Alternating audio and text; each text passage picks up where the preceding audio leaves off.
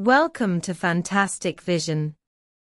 Please subscribe us before you watch today's video. In order to achieve a greater restrictive effect, the United States has been wooing Japan and the Netherlands since it issued new export control regulations in October last year. Finally, a tripartite agreement was reached at the end of January this year. After that, Japan and the Netherlands successively announced the implementation of export controls. The Japanese ban has been officially implemented on July 23. Previously, Japanese companies had opposed it one after another, and China had also issued warnings, but Japan still insisted on going its own way. Today, Nikon news came out, and the consequences of the Japanese ban appeared. The new regulations issued by the United States in October last year focused on advanced semiconductor equipment, with the goal of restricting the export of equipment related to 14 nanometers and below processes. However, American companies have no advantage in lithography machines, so they began to win over Japan and the Netherlands. EUV lithography machines have been restricted before, and now they want to restrict DUV lithography machines.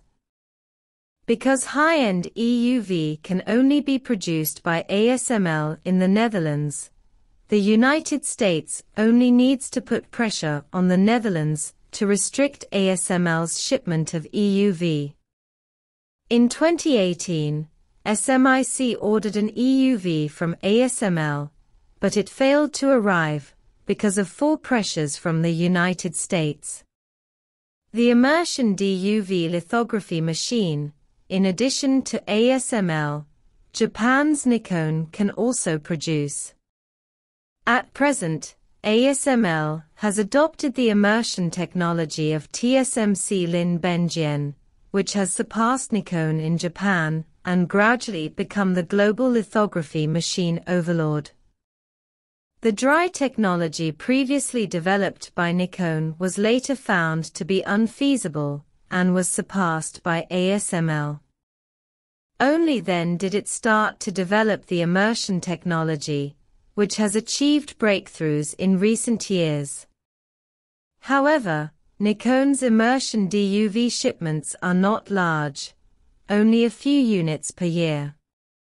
Even so, they were targeted by the United States, so they continued to win over Japan and the Netherlands and wanted to implement restrictions together.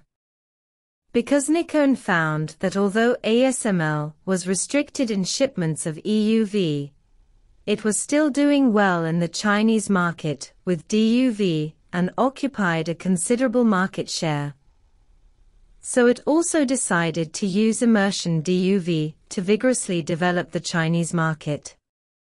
Nikon is a veteran lithography machine giant, and it used to mainly target US corporate customers such as Intel.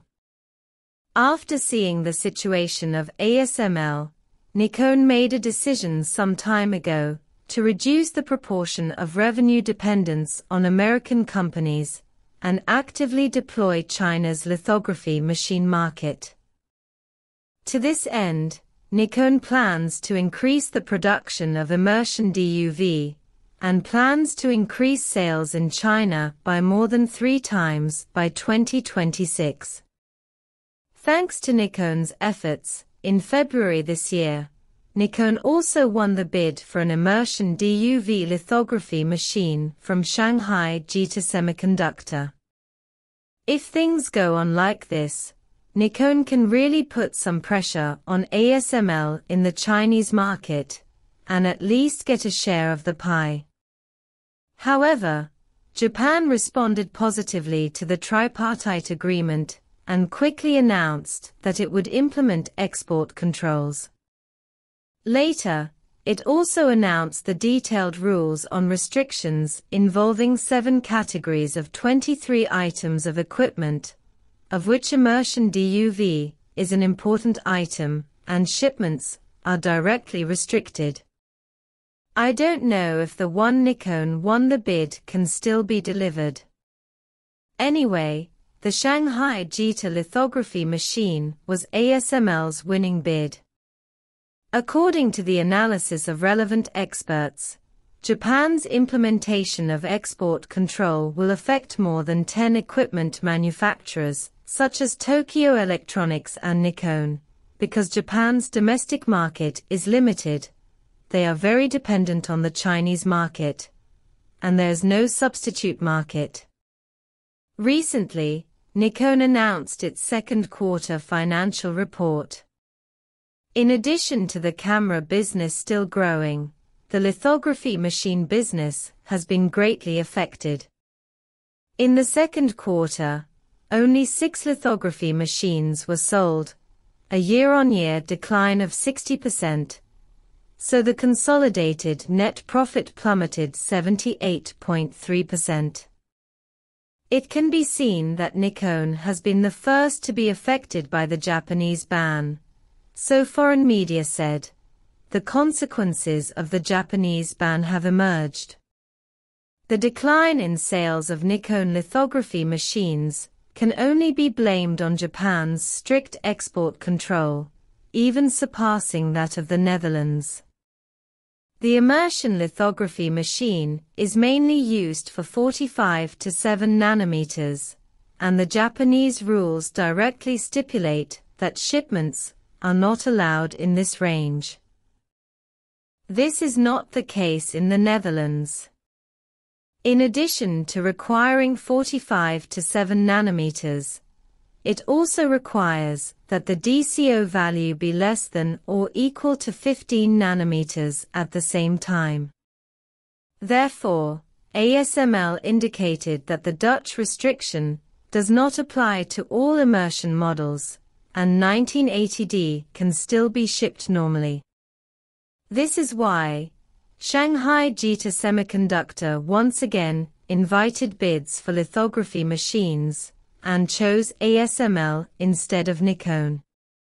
Although Japan has always claimed that it does not target any specific country in terms of export controls, everyone understands that Japan is actively cooperating with the United States to impose relevant restrictions on China, because Chinese companies need approval to import advanced semiconductor equipment.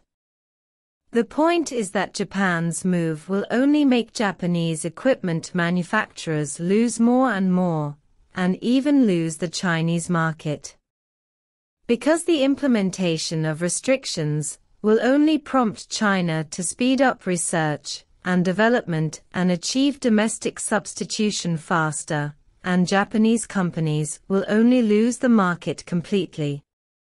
Take the lithography machine as an example. The similar lithography machine in China is about to break through, and Nikon's DUV will no longer be needed by then.